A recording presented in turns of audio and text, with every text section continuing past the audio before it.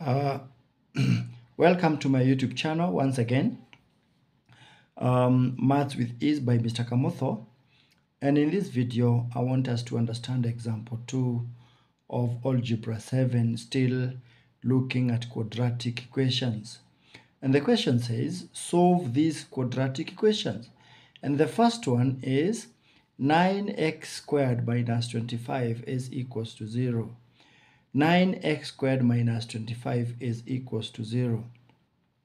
You realize that 9 is a square of 3 and 25 is a square of 5. And in such a question, I think the first thing that comes in our mind is how to make x the subject of the formula. And we can only do that by adding 25 to both sides, or rather having this negative 25 cross over to this other side so that it is going to be added, and we are going to have 9x squared is equals to 25.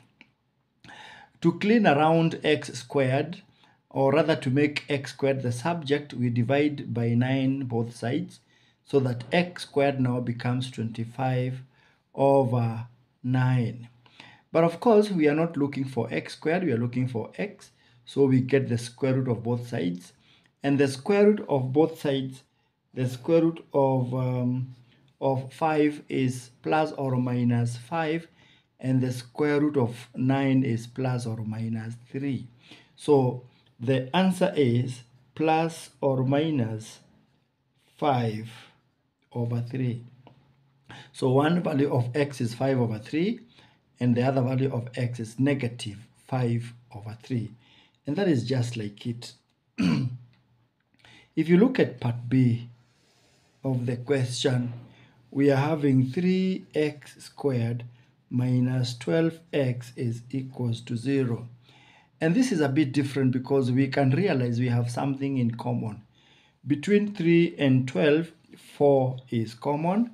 And between x squared and x is common. So not 4 is, it's 3 which is common, not 4. 3 is common, no, not 4. I just looked forward into 12 divided by 3, and my mind realized it is 4, which I brought there, but it is not the common factor. 4 is coming somewhere, the second term within the bracket.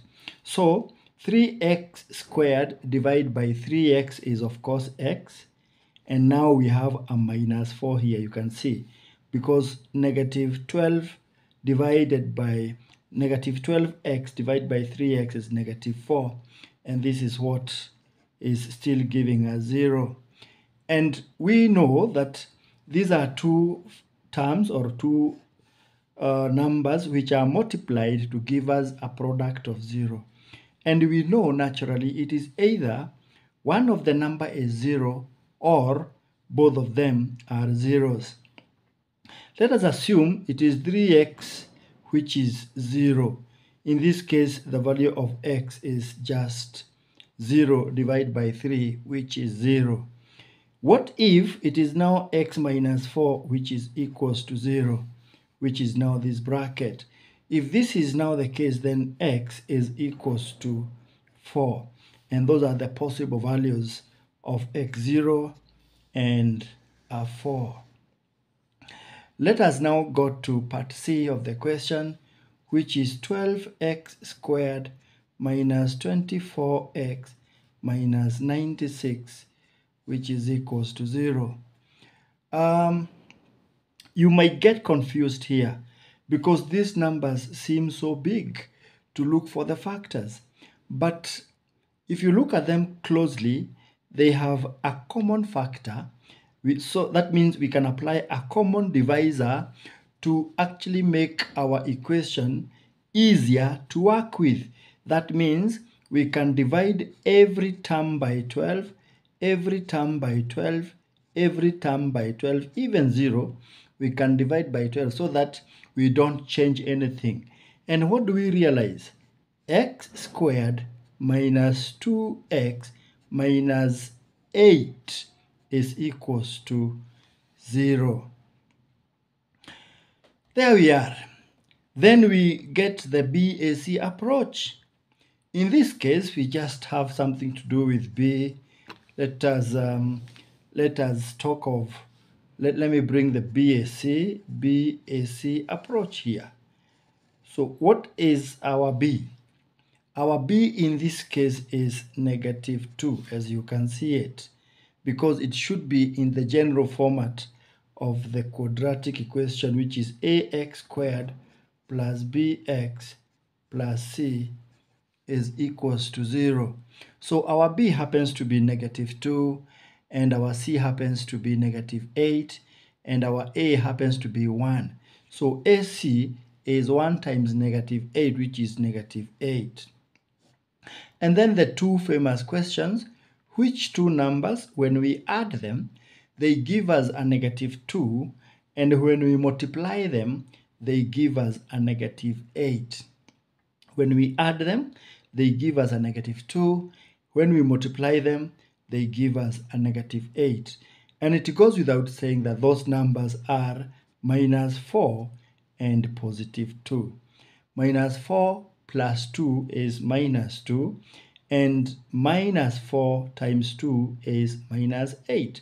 So after that particular point, you realize that we should remember to break the middle term and substitute it with the two factors which have been realized. And our new equation looks like x squared minus 4x plus 2x minus 8 is equals to 0. At that point, we have to consider what is common in the first two terms. And of course, x is common. It is outside the bracket. I usually call them watchmen. So the watchman is outside, and x squared divided by x is inside, minus 4x divided by x minus 4 happens to be also inside the bracket. Who is the watchman in the next two numbers? Of course, +2. It is outside, such that +2x divided by +2, we get x, minus 8 divided by 2, we get -4, close the bracket, and this is what is still equals to 0. At this point, these two brackets are identical, and we write just one of them, and then the watchmen make their own association, or rather, we make a bracket that is comprising of what the terms or the numbers which were outside the bracket, and that is it. This is what we have now.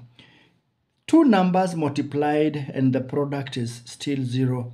It is either one of the number is 0 or both of them are 0. So if we consider x minus 4 to be the one which is equals to 0, then x is equals to 4. Or if we consider x plus 2 to be the one which is equals to 0, then obviously x is equals to -2. And that is the case, and that is the end of that example. Subscribe, follow, share, and of course, let us work together.